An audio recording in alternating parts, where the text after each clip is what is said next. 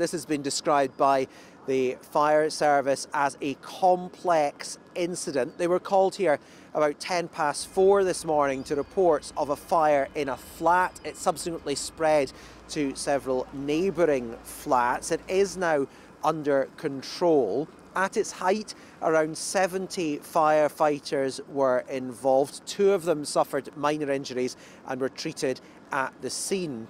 Now, 100 people who lived in the building had to be evacuated. They all got out safely, no injuries among them. Some of them are now sheltering at a nearby community centre. We can see here also a fire investigation unit is at the scene. They are beginning work. A lot of questions for them. How did the fire start?